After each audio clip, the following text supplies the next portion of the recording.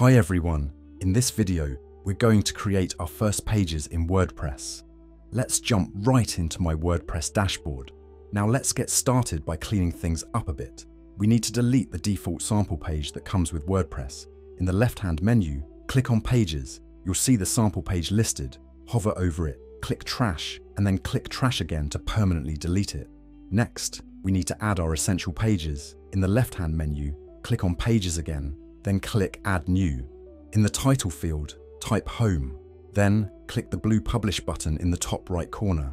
Click Publish again to confirm. After publishing the home page, we need to create a few more pages. Go back to the Pages section by clicking on Pages in the left-hand menu. Then click Add New again. This time, type in About for the page title and click Publish twice to confirm. Repeat the same steps for the other pages, Blog and Contact.